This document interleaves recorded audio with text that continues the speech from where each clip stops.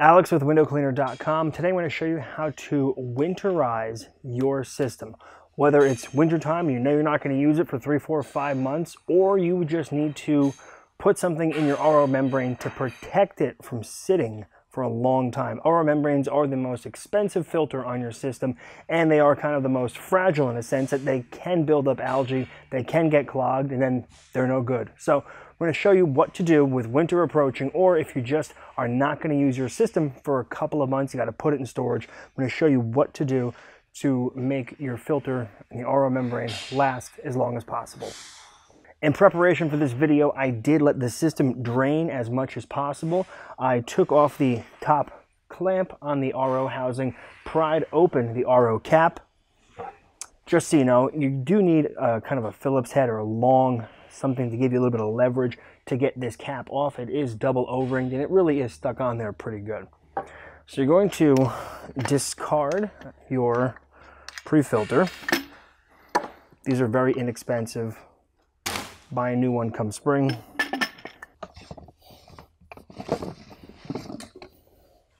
And the same goes for the resin inside your DI cartridge. We're going to take this out, dump the resin in the garbage, put it back in, and seal it back up. Old DI resin in the garbage, empty cartridge back in.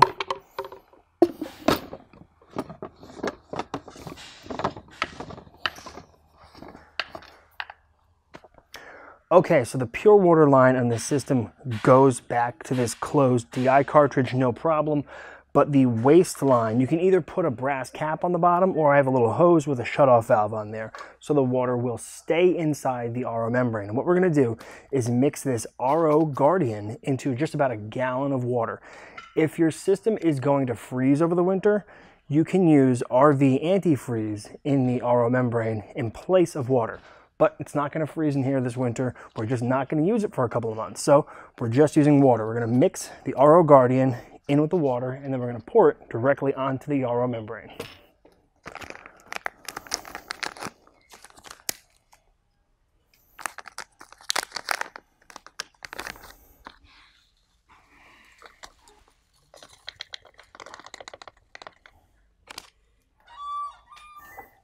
Going to use my multi-tool to stir it. And let this dissolve in the water.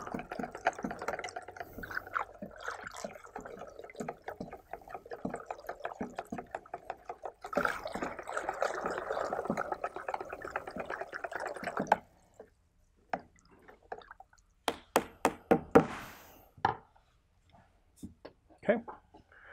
And this is why you want to cap the system, plug it up in some way so this water with the protectant doesn't just flow right through. And then we're going to slowly add it to the membrane.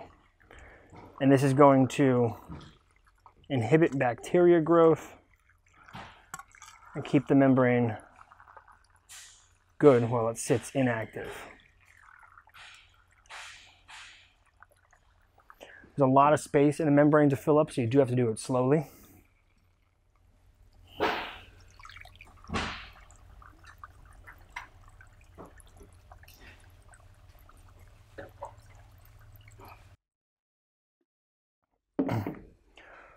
All right, that's an entire gallon mixed with the RO Guardian. Let it settle, and then we're going to put the cap back on. Put the clamp back on. You just do it hand tight.